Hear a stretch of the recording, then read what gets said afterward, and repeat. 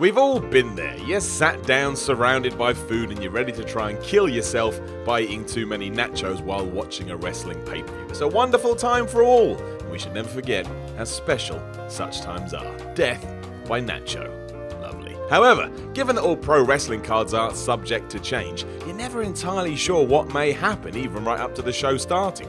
Plenty of times there's been huge surprises out of nowhere that have rocked the industry, which of course includes your viewing of this event. It would be like those nachos being stolen away and replaced with, I don't know, a carrot. Screw carrots. I'm Simon from What Culture. This is 10 last-minute WWE pay-per-view replacements that shook the world. Number 10, Mick Foley at the Royal Rumble 2004.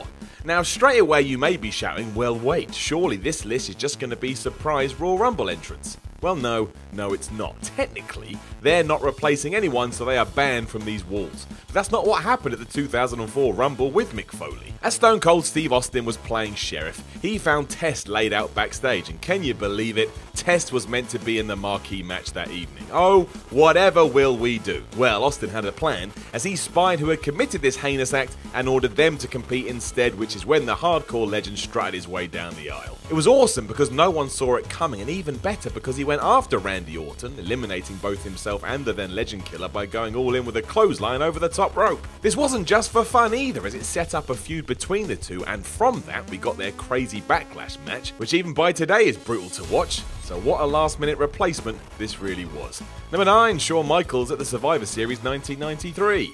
Life is weird and not fair, as WWE told us in 1997, because no one ever said it would be. Good point. Anyway, at the 93 Survivor Series, life did indeed take control by shifting around the card and then some. After spending a lot of time building up a feud between Jerry Lawler and Bret Hart, which was going to continue through November with a traditional Survivor Series bout, the King got himself into some bother with the law, which was, for the record, dropped after further investigation. This left the company scrambling for a replacement though, so who stepped into Lawler's shoes? None other than Shawn Michaels. At the time there wasn't much ado about anything when it came to the Hitman and HBK, but in hindsight, man, was this a window into a very controversial future just a few years later. Number 8, William Regal, The Big Show and Matt Hardy at the Great American Bash 2006. Well, this was a weird night, wasn't it? Like the night people's livers just decided to attack, and who knows why. It isn't a place to cast aspersions. To cast aspersions, we shall not.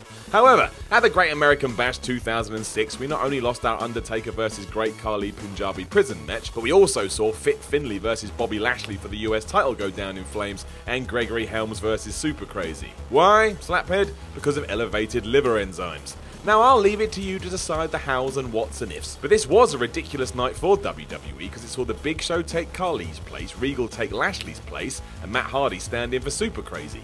You should, argue that Show was a welcome change, but talk about a card being shaken to its very core. It all happened so suddenly too, meaning, you'd imagine, that WWE had gone looking for this stuff. Otherwise, what on earth was going on? Number 7, Razor Ramon at In Your House 4. Before In Your House 4, IC champ Shawn Michaels got beaten up for real and couldn't compete at the pay-per-view. That's just stupid and a pretty good story to underline how Michaels seemed to be at the time.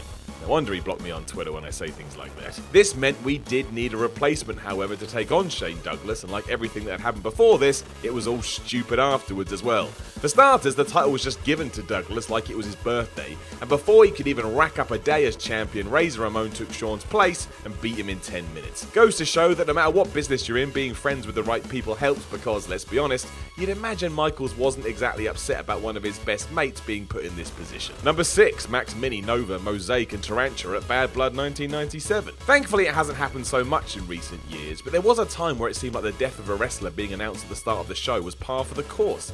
Absolutely horrific each and every time. It always resulted in the same feeling. Do I now really want to watch a wrestling pay-per-view? There's no real right or wrong answer, but in 1997 at the Bad Blood event, we were told almost as soon as the broadcast started that Brian Pillman had passed away earlier that day. This was even more hard-hitting because he was meant to take on Dude Love that night. It wasn't as if during this period Pillman was persona non grata. He was right in the thick of everything. As we know, the pay-per-view did go on, and Max Mini and Nova versus Mosaic and Tarantula had the dubious task of filling in the time where the loose cannon would have wrestled, which is an achievement in anyone's book. Surprised anyone could even have a match that night, let alone try and fill a void, but that's what happened. Remains one of the darkest days in pro wrestling history. Number 5, Savio Vega at No Way Out 1998. No one ever remembers this, and that's probably because it happened almost 20 years ago. I can't even remember what happened yesterday. think it involved a dog. The point is, we all do forget a lot of stuff, including in 1998 where Savio Vega stood in for Shawn Michaels of all people. The main event for this night, incredibly, was going to be Cactus Jack, Chainsaw Charlie, Owen Hart and Steve Austin going against the New Age Outlaws Triple H and Michaels, so DX essentially. That's especially interesting given this version of D-Generation X never really existed with HBK, and it's even more interesting, you didn't hear either. Shawn pulled out due to the back injury that would eventually force him into retirement at the time, which isn't good. So who was on call to take the plunge? That's right, Savio Vega, which makes no sense on paper, but hey, he was a good worker and Stone Cold loved working with him, as you'll know if you listen to his podcast, so there. Amazingly, Vega didn't take the pin here as much as you assume he would have done. Austin stunned Road Dogg for the 1-2-3 with Savio trying and failing to break it up. Now you know. Number 4, the Texas Tornado at SummerSlam 1990. Just as Brutus the Barber Beefcake had a title in his grasp, it was stolen away from him like a thief in the night. Oh Brutus, how my heart sings for you, dear friend. But yeah, with the hairdresser due to take on Mr. Perfect at the 1990 SummerSlam, our pal Life returned to get in the way, as it loves to do. Beefcake legitimately broke his face after a parasailing accident which not only kept him out for months, but also forced WWE into making a change here. Kind of a dude with a mashed up skull fighting for a championship. This nod instead was given to Kerry Von Erich, aka the Texas Tornado, who would actually defeat Perfect for IC Gold, the only title he ever won during his WWE run. This, one would assume, means that Brutus was going to have his taste of glory here. It just wasn't meant to be. Number 3, The Big Show at Survivor Series 1999. Remember how we talked about a wrestling card is always subject to change? This is evidence that WWE really does take that as literally as possible if it suits them. Which is fine, of course, but still, can make for some last-minute swerves. In 1999, Stone Cold needed to take some time off because he was injured. The problem, though, was he had a match booked for the 1999 Survivor Series, which just so happened to be for the world title. That's why even when the pay-per-view began, Austin was still listed as one of the challengers. As we now know, this was indeed the night the Rattlesnake was run down by a car after Rikishi decided to do that for The Rock, or something. His stand-in, The Big Show, who had already competed that night. And wouldn't you know it, he won the flipping belt. The internet exploded with rage. Probably, I don't know, wasn't using it back then. Just enjoying wrestling for what it was. But still, it remains one of those moments we all talk about and then some. Number 2, Johnny Nitro at Vengeance 2007. This last-minute replacement is the worst for so many reasons, as I'm sure many of you will know. The setup was as follows. Bobby Lashley had been stripped of the ECW World Championship, setting up a pay-per-view bout for the vacant title between CM Punk and Chris Benoit. Benoit would miss Vengeance and he would be replaced by Johnny Nitro, who would go on to win the championship and help launch his career. It really was a highlight for him at the time, even though he undoubtedly would have shone regardless. It was just that good. Of course, the reason he took Benoit's place was because this was the weekend when the double murder-suicide involving Chris took place, an act which is still borderline unspeakable today. Number 1, The Ultimate Warrior at SummerSlam 1988. One of the most well-known late replacements ever came when WWE pay-per-views were still finding their feet. Happening all the way back in 1988, things were so young and fresh that this was the first SummerSlam ever. Look at that! The debut, the arrival, the initial show.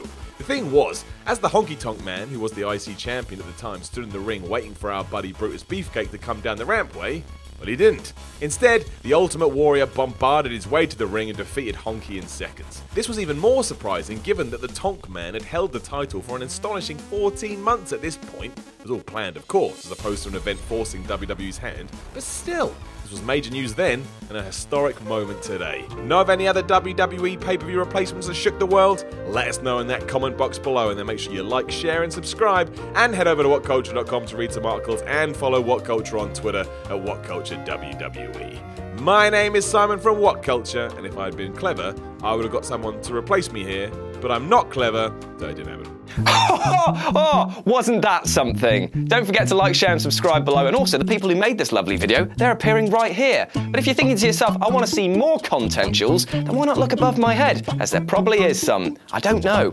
I can't see it. Until next time.